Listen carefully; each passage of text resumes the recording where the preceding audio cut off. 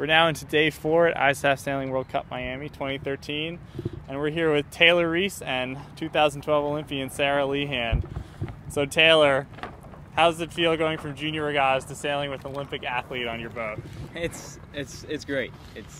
She brings a ton of experience, and it's great to be able to talk about things on the race course and have someone that is truly experienced in that. And Sarah, talk about how this team came together. What was your plan behind this regatta?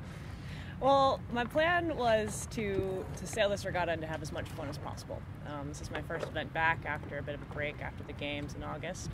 And the U.S. Sailing Sperry topsider coach, or multi-hull coach rather, Lihan, sent me an email a couple months ago and was like, hey, this kid's pretty good. If you're going to go sail multi-hulls, he's the one to do it with.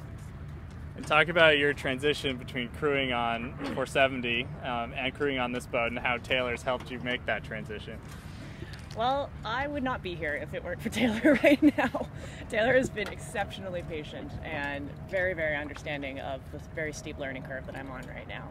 And, he knows as much as there is to know about these boats right now on, day 7 or whatever it is of them being in North America. So it's been an awesome experience. And Taylor is an experienced multi-hull skipper yourself. Talk about your impressions of the Nacra-17. How's the new class shaping up? Yeah, it's a good boat. It's fun, especially in the wind. It really pipes up and have a lot of fun. This is just the start, so we'll see how it goes from here. And Taylor, talk about the racing itself. Are people still a little tentative out there, or is the racing in general pretty aggressive already? It's getting better.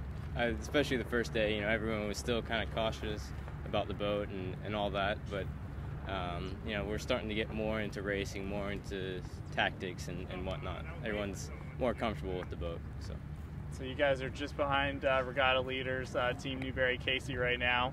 You guys planning to make a move in the next couple days, Sarah? We're always making moves, Will. Always making moves. Now, at this point, we're just trying to learn as much as possible, and we are accomplishing that goal. All right, guys, good luck this week. Thanks, Thank Will. you.